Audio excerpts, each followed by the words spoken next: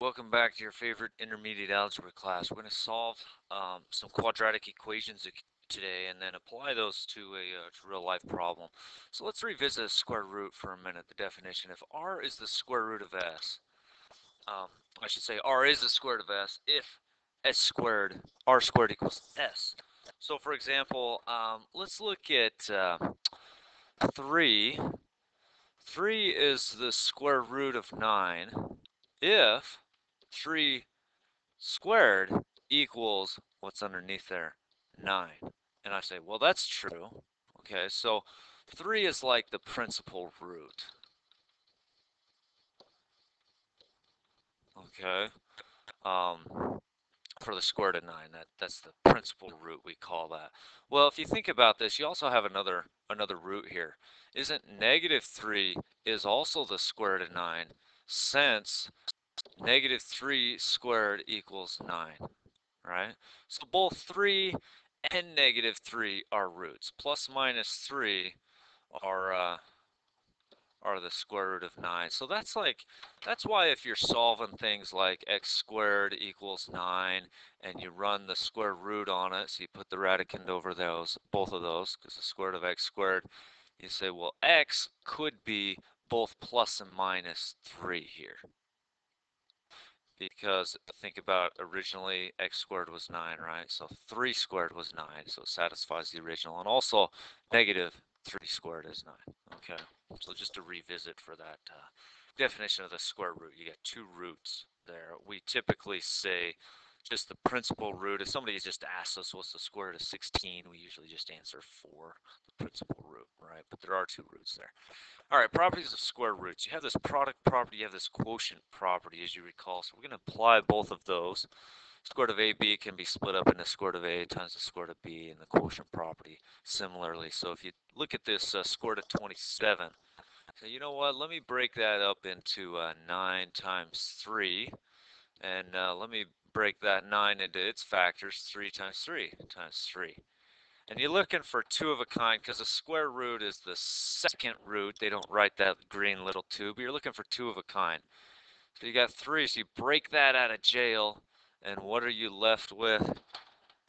Just the 3 underneath there, because you know that the square root of 9 is 3, right? So you put that 3 out front, if you will, and whatever's left over is underneath.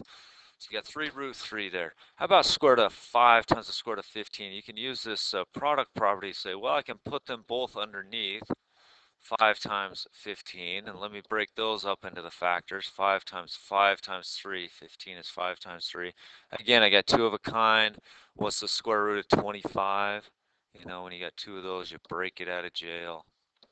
You're left with the 3 underneath, right? Square root of 25 is 5, so you put the 5 out front. Or in other words, if you got two of a kind, you pull that number out. Okay, let's look at this next one, quotient property. Square root of 5 over the square root of 36. And then you can say, well, square root of 5, and I know the square root of 36 is just 6. So square root of 5 over 6.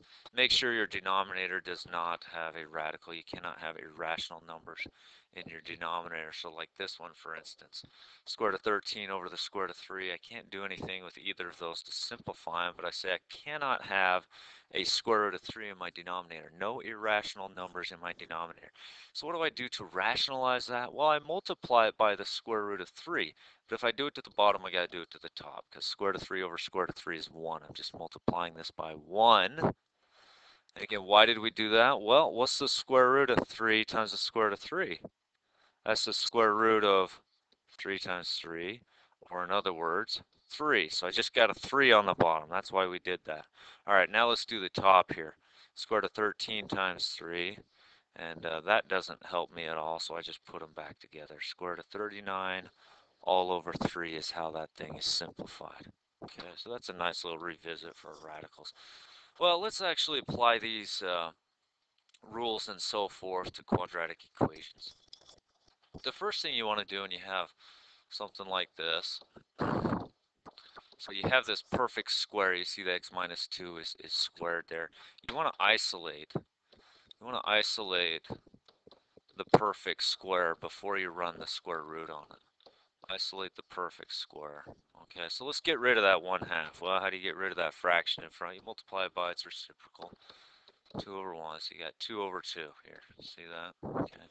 So now you got x minus 2 quantity squared equals 16. Now the perfect square is isolated, so you just take the square root. Both sides here. So square root,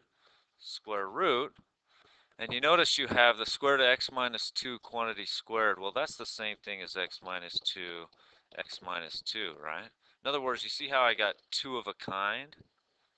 2 of a kind, so it's just x minus 2. So I'm undoing the square, right?